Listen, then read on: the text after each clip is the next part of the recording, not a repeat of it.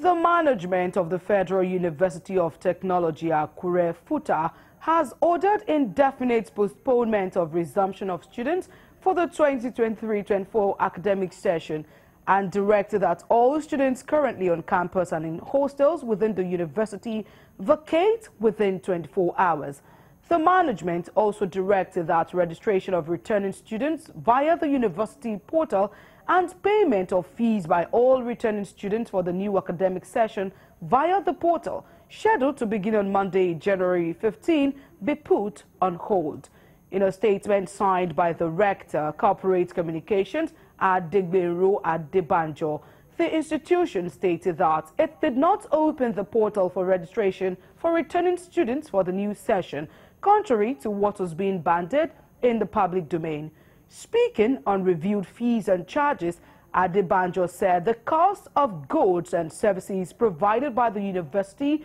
for the students, which are sourced from the economy, will certainly be impacted by cost of goods and services in the economy. Such services, he said, are electricity, water, hostel